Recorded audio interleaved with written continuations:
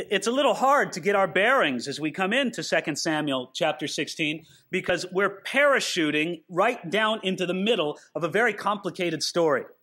And the complicated story runs something like this, that David's son, Absalom, has rebelled against him and started a civil war.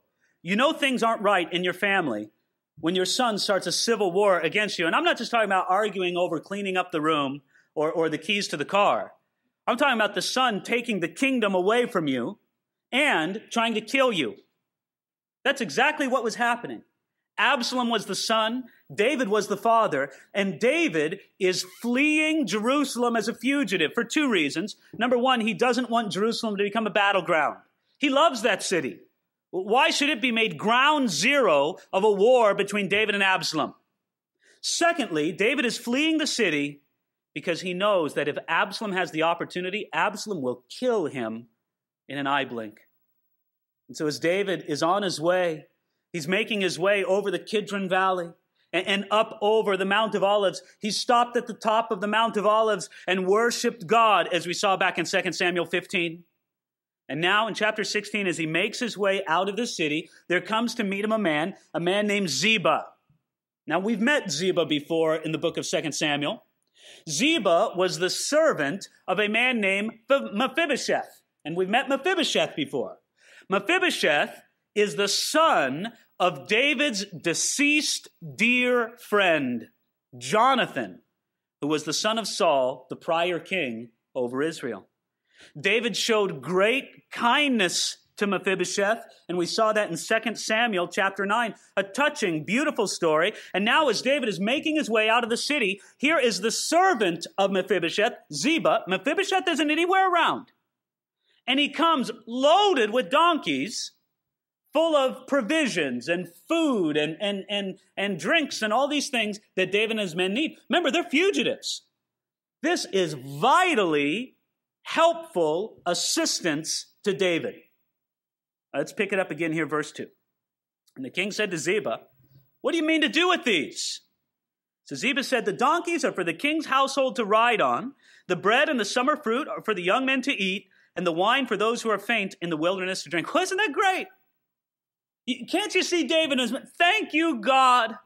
Here we are on the run. We're wondering where we're going to get our next meal from. We're going out into the wilderness. And here you have provided by the hand of Ziba, the servant of Mephibosheth. This is fantastic. Thank you, God.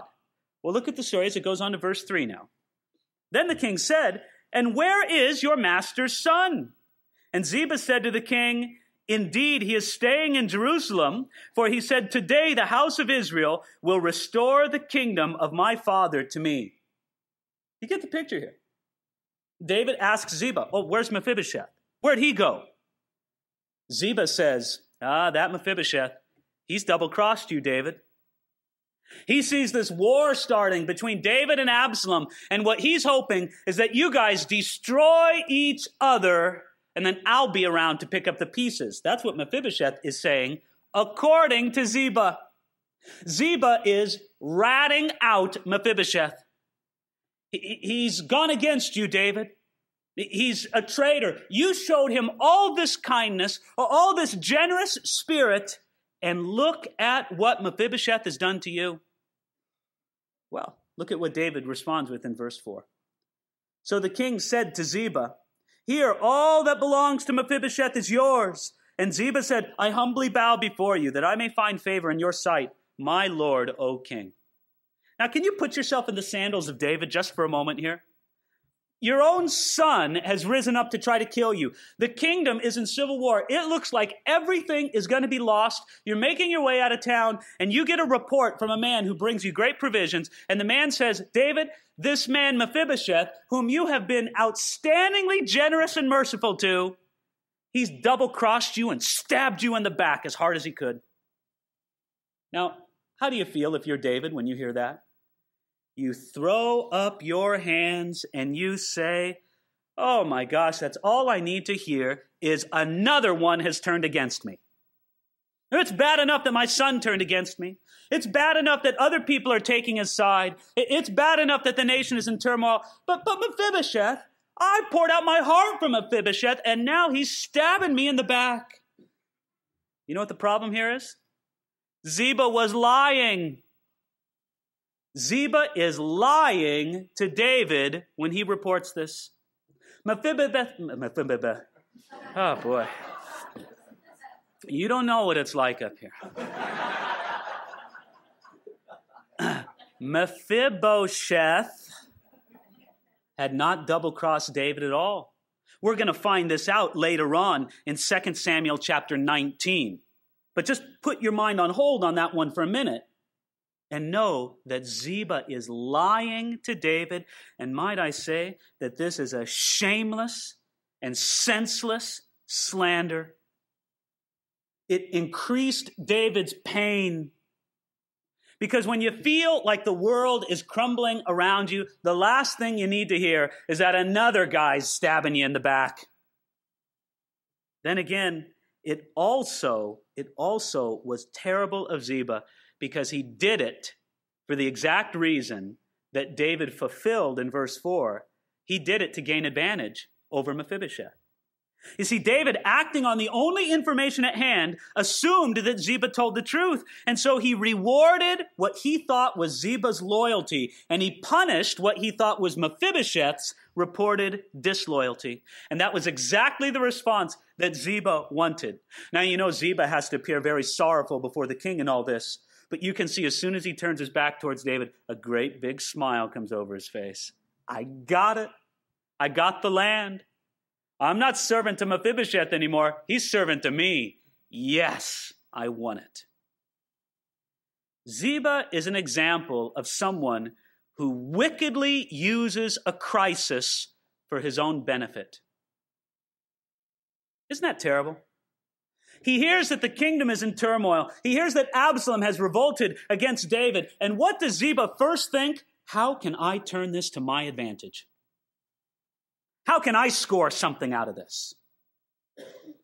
That's a wicked heart, friends. You know, when you see someone else down, don't look to see how you can make something off of them. Don't look to see how you can grind them down a little bit further so that you can benefit at their expense. Well, the Lord will deal with Ziba. The Lord will deal with Mephibosheth. But it's an interesting story in the first 4 verses there. And if you thought that was interesting, look at verse 5. Now, when King David came to Baharaim, there was a man from the family of the house of Saul, whose name was Shimei, the son of Gera, coming from there. He came out cursing continuously as he came, and he threw stones at David and at all the servants of King David, and all the people and all the mighty men were on his right hand and on his left. Also Shimei also said thus when he cursed, Come out, you bloodthirsty man, you rogue. The Lord has brought upon you all the blood of the house of Saul, in whose place you have reigned. And the Lord has delivered the kingdom into the hand of Absalom, your son. So now you're caught in your own evil because you are a bloodthirsty man. Shimei was a distant relative of the former king Saul. He still resented that David had replaced Saul as king, and now the house of David reigned over Israel, not the house of Saul. And so what did he do? Well, much in the same spirit of Ziba, when he heard that David was in crisis, he looked to see how he could turn it to his own advantage, and he cursed continuously. He threw stones, and he shouted out at David, You bloodthirsty man, you rogue. That's about as offensive as a person can be. He sees David down and out, and he gets in a few extra kicks on his own. That's about as low as a guy can get. He wanted to destroy any shred or dignity or confidence that David had left. You know, friends, there's always people ready to rejoice when a leader falls. Shimei had his heart set against David for a long time. These feelings weren't new within Shimei. But he could only show it when David was down and out. That's the heart of a coward, isn't it? Now, it's hard to bear up under a cowardly attack. When a coward attacks you, you want to fight back even more. But we're going to see what graciousness David has in just a few moments. Let's look again, though, at the words that Shimei said against David. Look at it there in verse 8. The Lord has brought upon you all the blood of the house of Saul, in whose place you have reigned. And the Lord has delivered the kingdom into the hand of Absalom, your son. So now you are caught in your own evil because you are a bloodthirsty man. Oh, David, you're getting what you deserve. He's throwing rocks. No, not huge boulders. The intent wasn't to harm David as much as it was to insult him completely. Throwing rocks, throwing dust, screaming out curses and insults, yelling to David, you get what you deserve, mister. You were bad to the house of Saul, and now it's coming back upon your own head.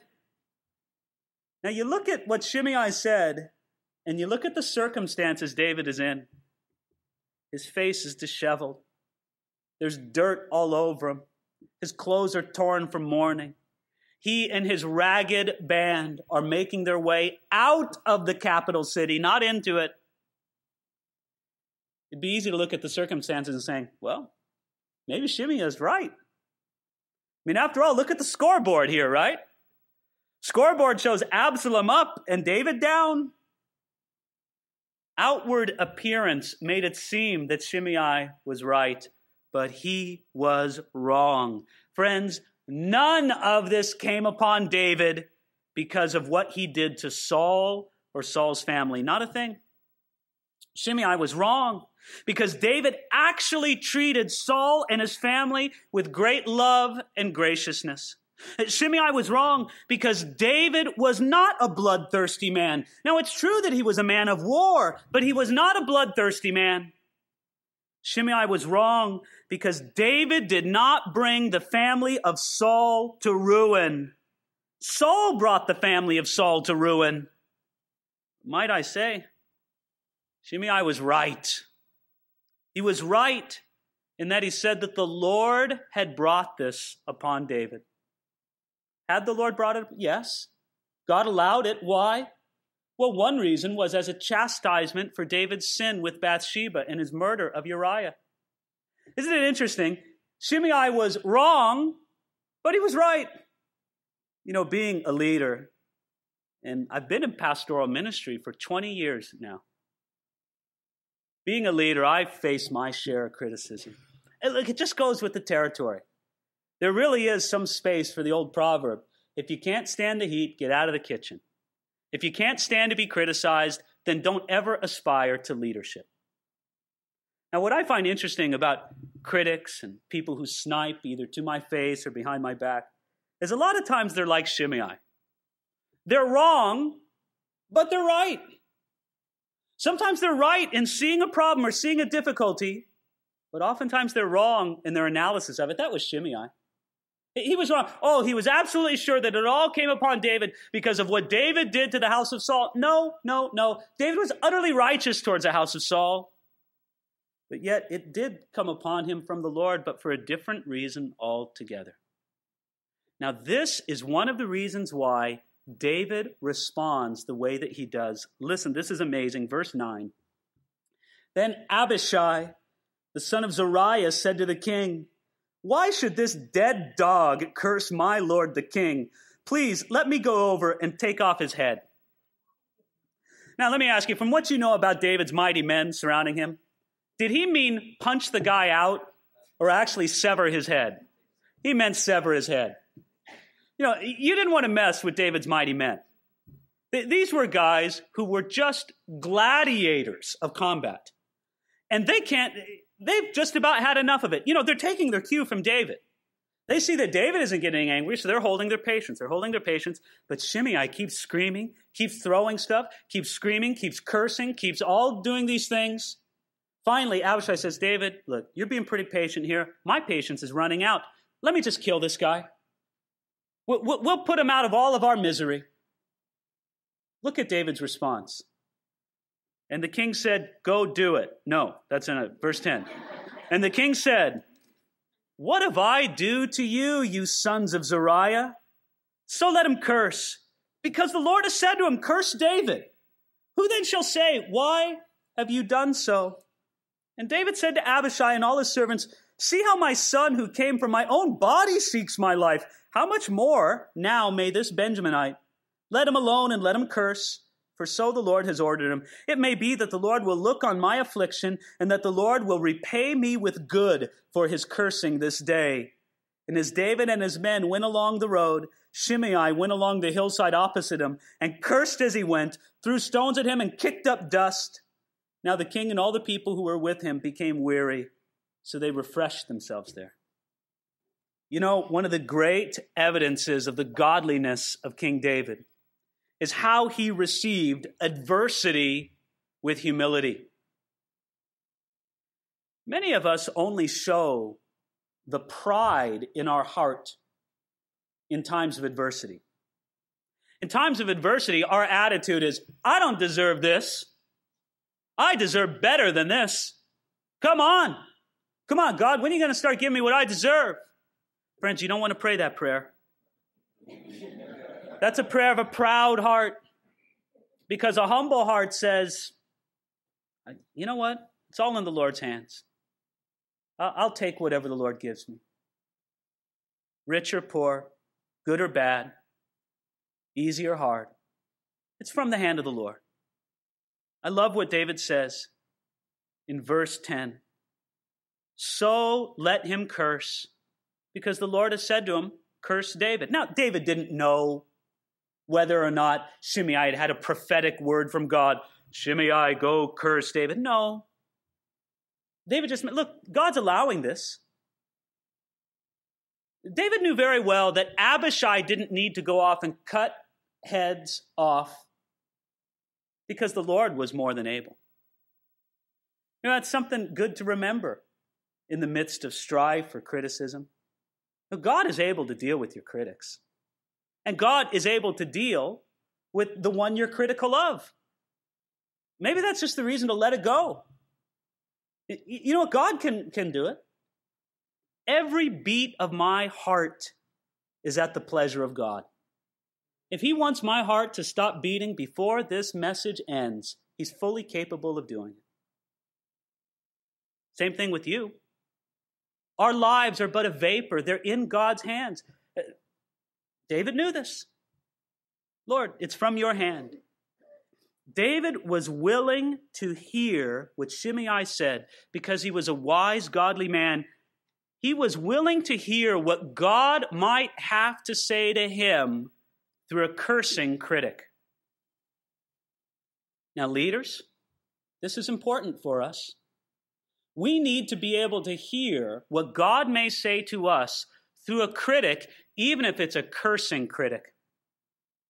Oh, everything about the critic may be wrong, just like Shimei was wrong, but God may still have something to say to you in it. David let Shimei speak because he was not a bloodthirsty man. Isn't it ironic that if David was the kind of man Shimei said he was, Shimei would be dead? The only reason Shimei lived was because David was not a bloodthirsty man. David let Shimei speak because he saw the hand of God in every circumstance. He knew that God was more than able to shut Shimei up, so he didn't need to give the order. David let Shimei speak because he put the Shimei problem, so to speak, in perspective. Did you see that? It's so great in verse 11. David said to Abishai and to all his servants, see how my son who came from my own body seeks my life? How much more now may this Benjaminite?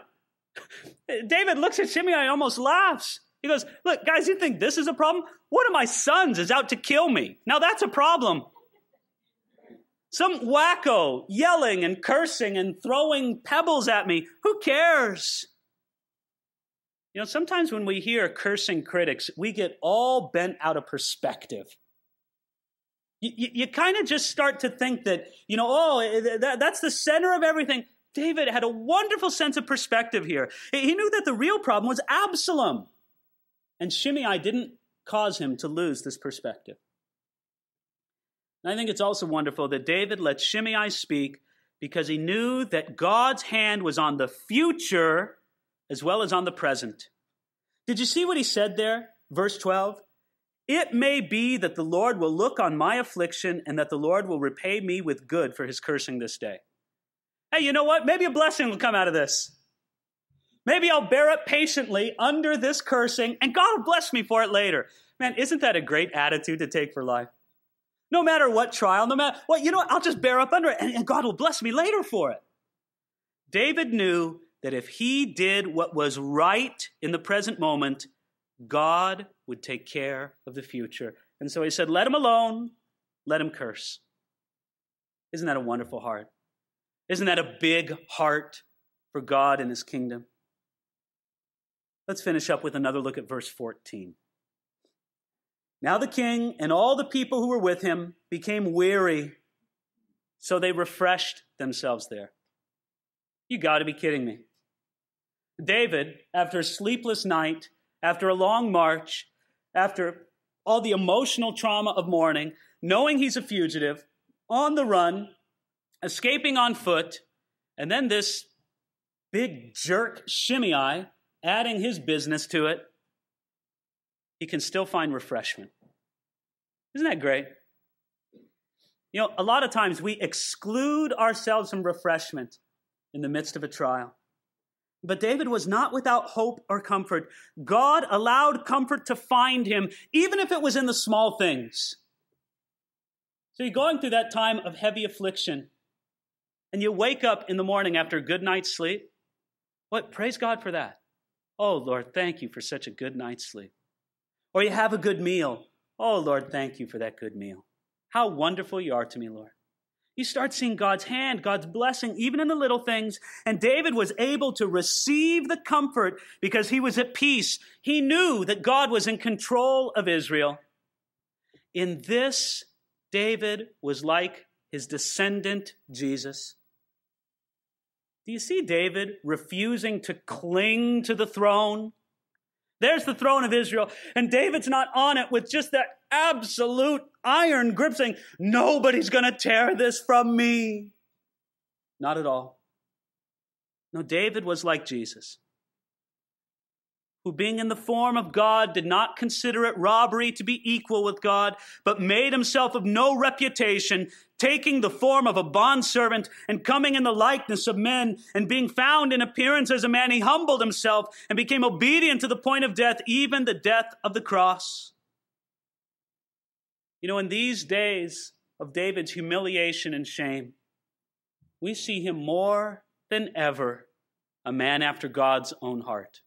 Some people say that after David's sin with Bathsheba and the murder of Uriah, that David never again shined brightly for the Lord. I disagree with that. I agree that there was a difference in his life before and after, and so I understand what people mean when they say that. But friends, can't you see the nature of Jesus shining through David brightly right here?